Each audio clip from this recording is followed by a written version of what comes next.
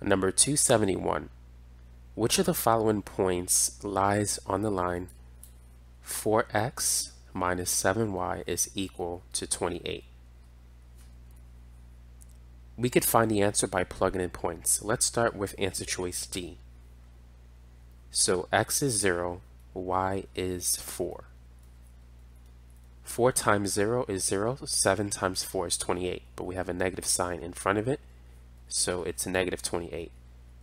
Negative 28 does not equal 28, so D is not the answer. Let's try A. Let's replace x with 5, y with 1. 4 times 5 is 20, 7 times 1 is 7, 20 minus 7 is 13, 13 does not equal 28, so A is not the right answer. Let's try B. Let's replace x with 14 and y with 4. 4 times 14 is 56, 7 times 4 is 28, 56 minus 28 is 28. Both sides are the same. This point lies on the line 4x minus 7y equals 28. It satisfies the equation.